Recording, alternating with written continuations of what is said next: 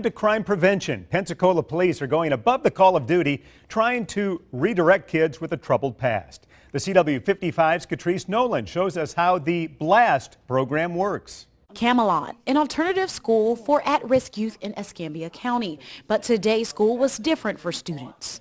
Today is so important because it allowed our students to have a positive interaction with our police officers of the city. So instead of beat patrols, Pensacola's finest were in the classroom with them.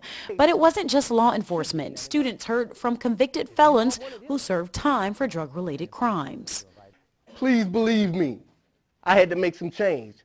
Where I came from was a place of destruction, a life of destruction. The environment that I lived in, I allowed to dictate my life. But I want to say to you young people today, you don't have to allow the environment that you live in to dictate your life.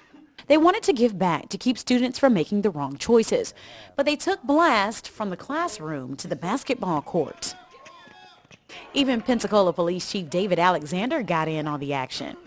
And of course, when you get to young adults like college age and beyond college, we have to deal with them even on a greater intellectual level. But today it's about reaching them at the most critical ages of their life, which is high school and middle school. And that's why BLAST was very important for us today. It's bridging the gap between law enforcement and the community that everyone seemed to enjoy. For them to come out here and talk to us about something other than trouble and, do something beneficial for it, I really appreciate it. It makes me, as somebody going into society next year at 18, then forever on, it makes me feel comfortable knowing that I got people on my side. I think that was very nice of them to come and play basketball with us and not just come and talk to us and then leave.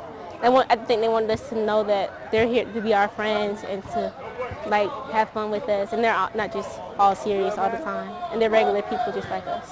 Creating lasting relationships with one shot. Reporting in Pensacola, Katrice Nolan, the CW55 News at 9. Several agencies were represented at today's outreach program. Chief Alexander tells us his department will make frequent trips to the school to check in on the students.